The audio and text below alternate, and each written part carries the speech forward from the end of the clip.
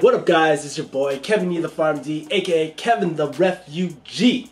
And today I'll be talking about, will a pharmacy residency protect me against automation? In this video I'll also tell you the residencies that I think will be protected against automation. And if you're like me and haven't done a residency, I talk about different strategies to protect yourself against automation.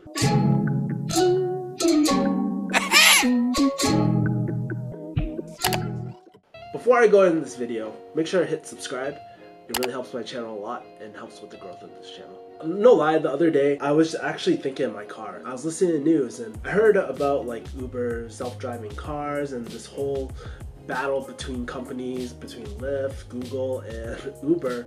Uber is locked in a legal battle with Google over stolen trade secrets and the cutthroat race for the self-driving car that both companies have set their sights on. Honestly, it just made me think, like, for the longest time, I've heard a lot of people talk about automation, is pharmacy in jeopardy and stuff.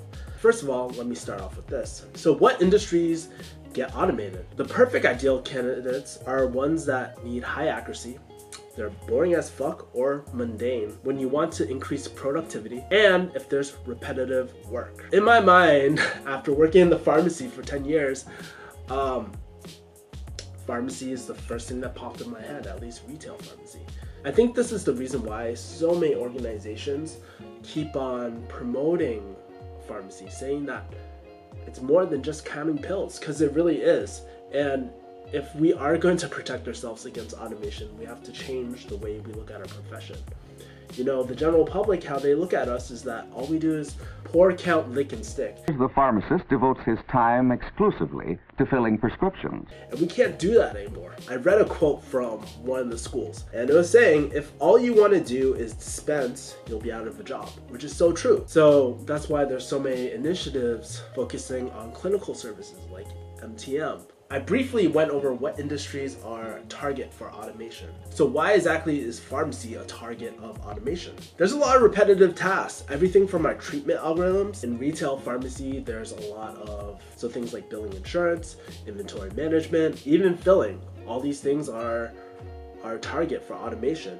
Now, some of these things are good because it actually frees up a lot of our time and we can focus on more higher level abilities. But also, the reason why pharmacy could be a target for automation is because accuracy matters. See, we're not dealing with the wrong hamburger, wrong fast food takeout order.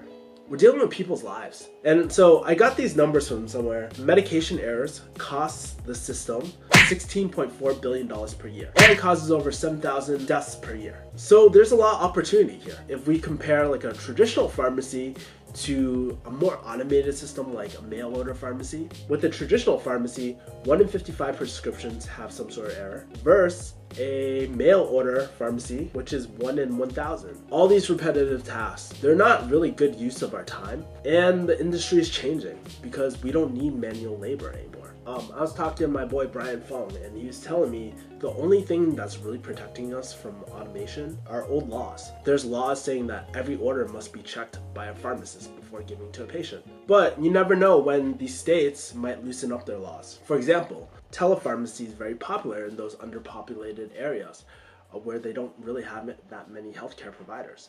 Places like North Dakota, and places I've never been to.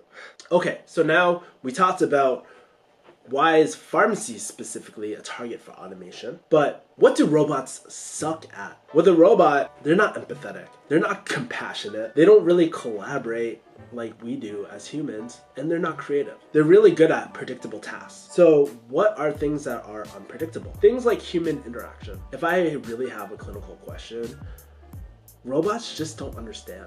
Tell me your problems. Well, I've been depressed lately. Really depressed. Stop being depressed. What? Do you like being depressed? No. Then stop. Problem complete. It's kind of like going on Google and trying to find love advice through a robot. You're not gonna find that information out there because they can't relate. They don't know what the human experience is like.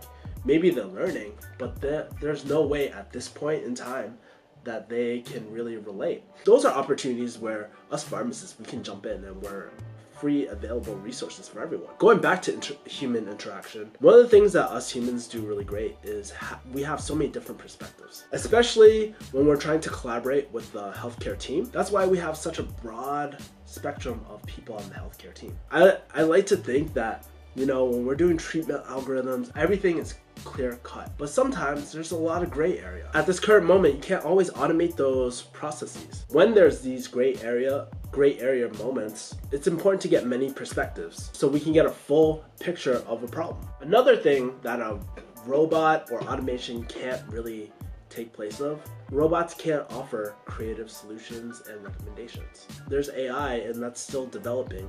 Only us humans can really find creative solutions. I think as healthcare professionals, we really listen to our patients and we find the real problems for our patients. An example might be, I always say with pharmacists, we are the adherence kings, or the experts on medication adherence, right? When a patient doesn't pick up their medication on time, Please select one of the following: medication or behavioral adjustment. Drugs seem a little extreme for this. Behavioral modification selected. like there's so many factors that goes into it. Maybe they always forget, or maybe they just don't have a ride to the pharmacy to pick it up. A robot might look at it as increasing the medication dose when it's a problem where you can fix, where you can just set up a delivery service. So what can we do as pharmacists to provide creative solutions? Maybe there's mail order. If you work for a retail chain, they probably won't like that answer. But maybe your pharmacy has some sort of delivery. Or you can fill a 90-day supply to make it a lot easier. Or just talk to them and see if they're having really shitty side effects from their medication, or to see if it costs too damn much. There's always solutions that we can figure out. Typically, a robot they won't be able to reveal those things. Here's the thing. In order to have kick-ass solutions, we need to be able to empathize. That's why programs like MedRec or medication reconciliation and appointment-based modeling is key. It's not about the information, but it's the experience. It's that experience of really motivating and empowering our patients, showing that there's people in this world that actually really do care about their health. For y'all that don't know, I've been studying marketing for the last few years. One of my favorite marketing books, Cashvertising, talks about something called the Life Force 8, or the 8 human needs. First one is survival, enjoyment, or life extension. The second need is enjoyment of food. Third one is freedom of pain or fear. 4 is that sexual companionship. 5 is to have comfortable living conditions. 6 is to be winning at life. 7 is care and protection of loved ones. 8 is just social approval. So having people that really care for you and love you. And so I want you to think, for the things like pharmacy, how do we serve these 8 human needs? And I think using this framework really helps create creative solutions. We have to go beyond the role of just dispensing. So how do you create a better solution? Well, using the Life Force 8 for enjoyment of food, maybe it's recommending tasty alternatives, like maybe they like mashed potatoes, but they're diabetic and they can't do that. Well, why not use cauliflower mash? Maybe it's care, where they have someone in their life who really cares about their health. Sexual companionship. Well, I'm not telling you to sleep with your patients. Maybe you can help encourage them if they have something like HIV or herpes or something. Really empowering them that their life is not over, their sex life is not over. And that leads me to the last one, freedom of fear. Again, letting them know that things like HIV is not a death sentence anymore. It's a manageable disease state. Yes, there's a lot of life changes, right? But it's not over. I want to emphasize, in order to protect ourselves against automation, we have to think beyond the dispensing role. We have to think of creative solutions for our patients, things that they actually give a fuck about. Robots cannot replace direct patient care. Or third thing, if you can't beat the robots, join them. You might be asking, okay Kevin, you've covered a lot about dispensing medications and all that sort of stuff, but will a residency protect me?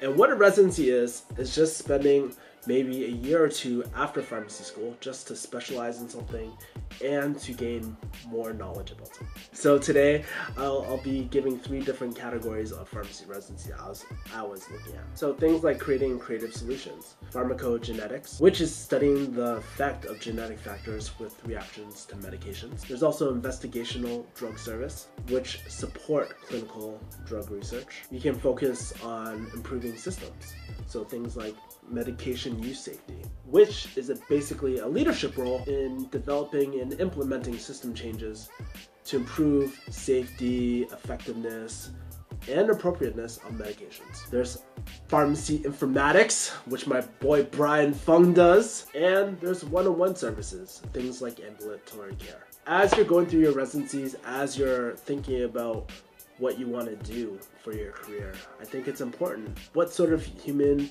needs can't you replace with automation? Well, anyways, keep in mind, these are just some of the ones that popped out at me. If you want to take a look at all the different residencies, I'll put a link below. And finally, if you're a retail or community pharmacist like me, I think it's really important to be proactive in the community. So many pharmacists I know, they just stop helping students, they stop volunteering, and the public doesn't really know what we do. And I really think it's our job to educate people and let people know that we're some of the most caring healthcare professions. I mean, we give half our services for frickin' free, man. You know, it's really time that we educate the public about what we do, that we do more than just count pills. So it's important to be active in different programs like appointment-based modeling, and be active with MTM. Even though it gets busy, it's important to prioritize that because our future depends on it. So let me know, are you scared of automation? And as always, make sure to subscribe, and I appreciate all the love. We finally hit 4.5K, and I know it's not that much, but anything's anything, and it really helps this channel. I appreciate it. Make sure to follow me on the refugee hustle journey, baby. If you guys want more pharmacy videos, let me know in the comments what kind of pharmacy videos you want. I'll put my playlist of all the pharmacy videos I have. I think I have almost 200 videos, and just watch them. So anyways guys, appreciate the love. Take care. Peace, modern people. Bye.